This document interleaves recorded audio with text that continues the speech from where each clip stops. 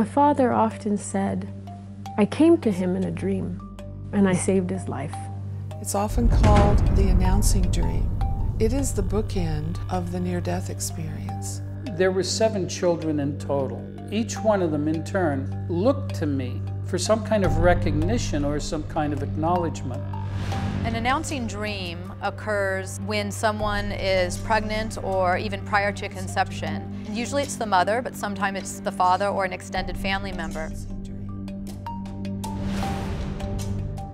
They came from people of all different backgrounds, different cultures, religions, and nationalities. So I knew that this was a universal experience. It was more like something would happen and I had a memory of it more than it was a dream. That's how real that dream was. There's all kinds of people who experience visions, voices, and prophetic dreams. These stories are trying to communicate that there are realities that are broader than what can be seen with the human eye.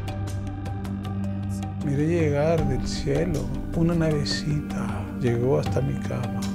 They used to call prophetes, which means to foretell or to speak about what's to come.